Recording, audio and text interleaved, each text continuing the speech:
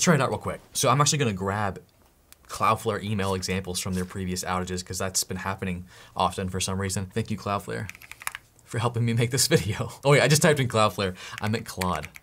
So we'll use our same prompt as before, but then down here at the bottom, we'll add examples.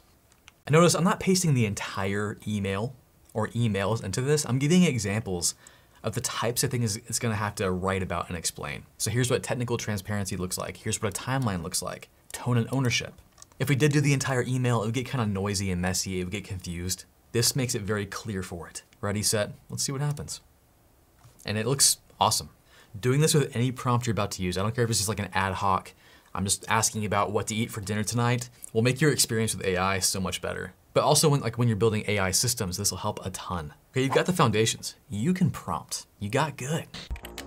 But I know, you wanna get crazier. I got some more advanced techniques. Check these out. A little coffee break to get ready.